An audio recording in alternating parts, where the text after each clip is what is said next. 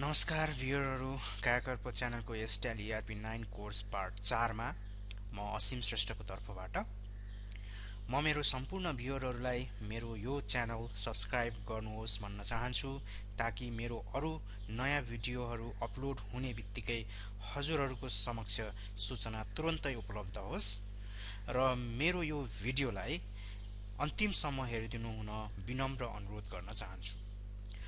अब हजुरहरूको अरू समय नखर्चिँदै म आजको विषयतर्फ हजुरहरूलाई लैजान चाहन्छु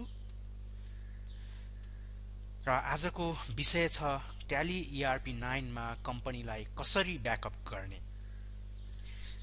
दोस्रो विषय छ हामीसँग ट्याली इआरपी 9 मा डिलिट भएको कम्पनीलाई कसरी रिस्टोर गर्ने।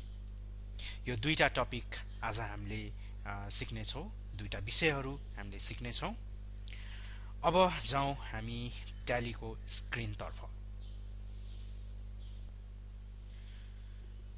अब हेर्न सक्छौँ हामी हाम्रो ट्यालीमा कम्पनी ओपन गरेर राखिरहेको छौँ। मेरो यो ट्यालीमा कम्पनी ओपन भइसकेको छ, असीम कम्पनी भन्ने, र यो कम्पनीलाई अब मैले ब्याकअप गर्नुपर्ने छ। हाम्रो पहिलो विषय थियो ब्याकअप गर्ने, र कम्पनीलाई ब्याकअप किन गर्नुपर्छ भन्ने कुरा पनि अति आवश्यक छ बुझ्नलाई। र ब्याकअप गर्नु अति नै आवश्यक छ, किन त भनेदेखि हामीले कुनै पनि कम्पनी बनाइसकेपछि त्यो कम्पनीलाई हामीले ब्याकअप गरेनौँ भने र कोही मान्छे आफैले गल्तीले त्यो कम्पनीलाई डिलिट गर्यौँ भनेदेखि त्यो कम्पनीमा भएको जति पनि हाम्रो इन्ट्रीहरू थियो, डाटा इन्ट्रीहरू थियो, त्यो सबै डाटा इन्ट्रीहरू डिलिट भएर जान्छ र पुनः त्यसलाई कम्पनी बनाएर एक एक गरेर हामीले डाटा इन्ट्रीहरू गर्नुपर्ने हुन्छ, जसले गर्दाखेरि हाम्रो काम एकदम कठिन हुन जान्छ।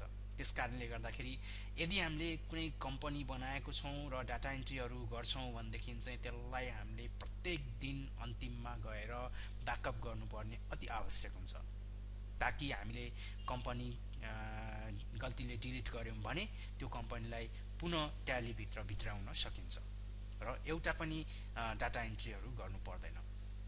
त्यसकारण हामी अब जाउँ ट्यालीमा कम्पनीलाई कसरी ब्याकअप गरिन्छ भन्ने सिक्नलाई। त्यसको लागि हामी जान्छौँ कम्पनी इन्फो बटनमा, यहाँ गएर लेफ्ट क्लिक गर्नु पर्यो। लेफ्ट क्लिक गरिसकेपछि अब हामी जान्छौँ ब्याकअपलाई सेलेक्ट गर्न। यो ब्याकअपलाई मैले सेलेक्ट गरिसकेँ र त्यसपछि इन्टर थिच्छु।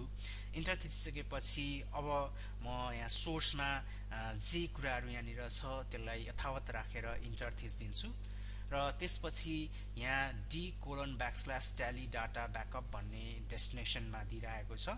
अब यो डेस्टिनेसन भनेको हामीले चाहिँ जुन फोल्डर बनाउँछौँ त्यो हो माई कम्प्युटरमा डी ड्राइभमा मैले यसलाई ब्याकअप गर्न गइरहेको छु कम्पनीलाई। त्यो भएर डी ड्राइभमा मसँग चाहिँ एउटा फोल्डर छ ट्याली डाटा ब्याकअप भन्ने। यो ट्याली डाटा ब्याकअप भन्ने फोल्डर अहिले चाहिँ खाली छ र यो खाली फोल्डरमा मैले ट्यालीको जुन मेरो कम्पनी छ त्यसलाई सेभ गर्न गइरहेको छु, अर्थात् ब्याकअप गर्न गइरहेको छु। त्यस कारणले मैले यहाँ लेखिदिन्छु D:\tally डाटा ब्याकअप। यो फोल्डरको नाम र पाथ मैले लेखेँ। त्यसपछि मैले कम्पनीको नाम सेलेक्ट गर्नुपर्ने हुन्छ, जुन चाहिँ मेरो कम्पनी हो असीम कम्पनी भन्ने, र यसलाई मैले सेलेक्ट गरेर यहाँबाट इन्टर थिचिदिन्छु। इन्टर थिचिसकेपछि अन्तिममा यो इन्ड अफ लिस्ट भन्ने मैले सेलेक्ट गर्छु र इन्टर थिचिदिन्छु र अब यसलाई मैले एक्सेप्ट गर्नुपर्ने हुन्छ र यसलाई चाहिँ इन्टर थिचेर एक्सेप्ट गरिदिन्छु। यति गरिसकेपछि मेरो कम्पनी अब ब्याकअप भएर बसिसकेको छ। अब त्यसको लागि म जान्छु मेरो फोल्डरभित्र र यो फोल्डरमा गएर मैले चेक गर्छु। चेक गर्दाखेरि अब हेर्न सक्छौँ सबैजना मिलेर यहाँ ट्यालीको मेरो जुन कम्पनी थियो असीम कम्पनी यो ब्याकअप भएर बसिसकेको छ। यसरी चाहिँ हामीले कम्पनीलाई ब्याकअप गरेर मैले यहाँ डी ड्राइभमा ब्याकअप गरेँ, तर पेन ड्राइभमा पनि हामीले यसलाई ब्याकअप गर्न सकिन्छ। अरू एक्सटर्नल डिभाइसेसहरूमा हामीले चाहिँ कम्पनीलाई ब्याकअप गरेर अर्को कम्प्युटरमा गएर हामीले त्यसलाई इन्ट्रीहरू गर्न सकिन्छ। र यो भयो हाम्रो फर्स्ट विषय जुन चाहिँ ट्यालीमा कम्पनीलाई कसरी ब्याकअप गरिन्छ भन्ने कुरा। त्यसपछि सेकेन्ड विषय थियो हाम्रो ट्यालीमा ब्याकअप गरेको कम्पनीलाई कसरी रिस्टोर गर्न सकिन्छ। र त्यो रिस्टोर गर्नुभन्दा अगाडि मैले मेरो ट्यालीको कम्पनीलाई सर्वप्रथम डिलिट गर्न चाहन्छु। र डिलिट गर्नको लागि मैले पहिले भिडियोमा पनि यो कुरा सिकाइसकेको छु। र त्यसको लागि म अल्टरमा गएर यो जुन मेरो कम्पनी छ यसलाई मैले डिलिट गर्छु। त्यसको लागि अल्ट डी प्रेस गरिदिएर delete enter, are you sure, enter गरिसकेपछि अब यहाँ हामीले सेलेक्ट कम्पनी गरेर हेरौँ।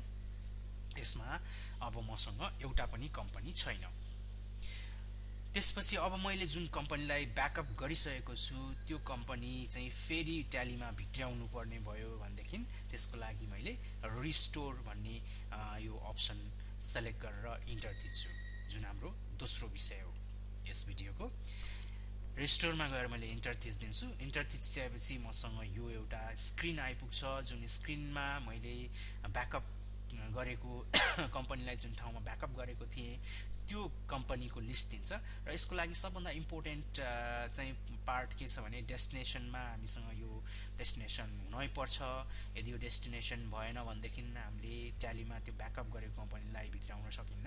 र सोर्समा हामीले जुन ठाउँमा ट्यालीको यो कम्पनीलाई ब्याकअप गरेको थियौँ त्यसको पाथ दिनुपर्ने हुन्छ। यहाँ जुन चाहिँ मेरो थियो डी ड्राइभ भित्रको ट्याली डाटा ब्याकअप भन्ने फोल्डरमा कम्पनीलाई ब्याकअप गरेको थिएँ। यो मेरो सोर्स भयो। त्यसपछि अब नेम अफ कम्पनीमा गएर मैले कम्पनीको नाम सेलेक्ट गर्छु। यहाँ छ मसँग कम्पनीको नाम र इन्टर थिचिदिन्छु। त्यसपछि इन्ड अफ लिस्ट सेलेक्ट गरेर इन्टर थिचिदिन्छु। अब यसले मलाई एक्सेप्ट गर्ने कि नगर्ने भनेर सोधिरहेको छ। यसलाई मैले एक्सेप्ट गर्नको लागि यस अथवा इन्टर मैले थिचेपछि यो एक्सेप्ट हुन्छ। र अब यसपछि यो कम्पनी मेरो ट्यालीमा भित्रियो कि भित्रिएन भनेर हेर्नको लागि सेलेक्ट कम्पनीमा गएर मैले इन्टर थिच्छु। अब यहाँ सबैजनाले हेर्न सक्छौँ जुन कम्पनी डिलिट भएर गइसकेको थियो त्यो कम्पनीलाई फेरि भित्र्याएको छु मैले असिम कम्पनी भनेर। यो कम्पनी भित्रिसकेको छ। यसरी कम्पनीलाई भित्र्याउन हामीले चाहिँ रिस्टोर गर्ने गर्छौँ। र आशा छ आजको यस भिडियोबाट जुन हाम्रो दुईटा विषयहरू थियो ट्यालीमा कम्पनीलाई ब्याकअप गर्ने र डिलिट गरेर हटाइएको कम्पनीलाई फेरि ट्यालीमा कसरी भित्र्याउने भनेर रिस्टोर गर्ने दुईटा विषय सबैजनाले सिक्नुभयो, राम्रोसँग सिक्नुभयो भन्ने मैले आशा गरेको छु।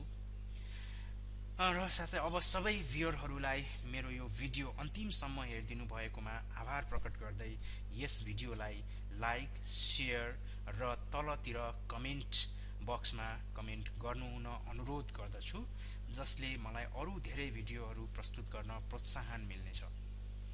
धन्यवाद। हजुरहरूको समय शुभ रहोस्।